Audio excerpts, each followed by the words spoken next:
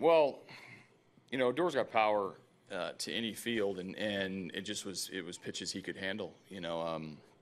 Davinsky obviously was sitting change. I think it was a change, and he hit the pull homer into the front row. And then, with Gregerson, the ball was up a little bit and out over the plate. And looked like it caught a little bit too much plate and a little bit, either go up or go down, but somewhere in the middle, and hit the ball to left field. So it's a good piece of hitting by both of them. But he beat our guys. He beat the pitcher, and it's going to happen. Almost 100 pitches on 3 days rest. How was Peacock tonight? Peacock was exceptional. I thought he got a little unlucky at the end. Even I think he, a couple calls didn't go his way with the check swing and the full count pitch to Chew, but. All in all, he had really good put-away pitches going. I think he had them in between. He would throw fastballs when they were sort of sitting off speed. He would throw secondary pitches whenever they were in chase mode, and he just did a really good job of getting to the middle part of the game. Do you have an update on Josh Reddick? No.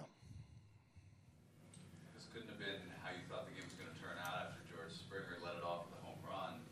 He's kind of starting to turn on and getting leads the league in leadoff homers. This can't be how you expected this day to go.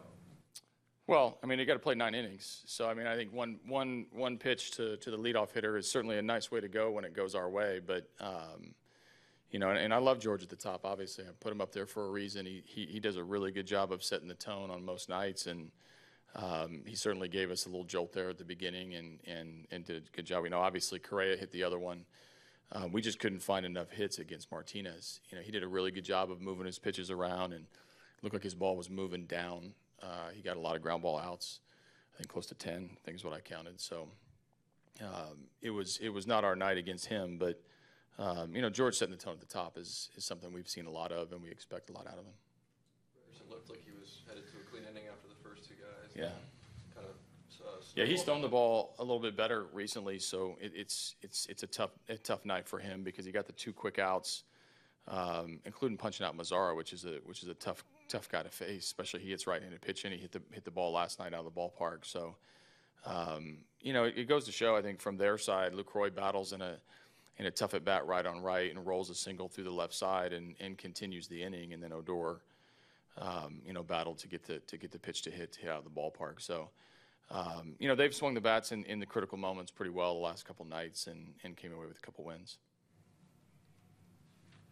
How do you feel just overall about the state of your bullpen going into tomorrow? So you're probably looking forward to the off day where you can reset a little bit. But. Yeah, no, our guys are beat up a little bit. These guys scored 3 runs on our bullpen. That's not something that's routinely done with the guys we have there. Will Harris comes out with the bases loaded and in the 5th inning, and look at the way they're being used is a lot. We're asking a lot out of them, and the majority of the times these guys are coming through. So a guy has a bad day here or there, or makes a bad pitch, and their guys beat our guys. That's the nature of the game. But we certainly could use some rest in the bullpen. But when I call down there tomorrow and Strami calls down there tomorrow, they'll be ready to pitch.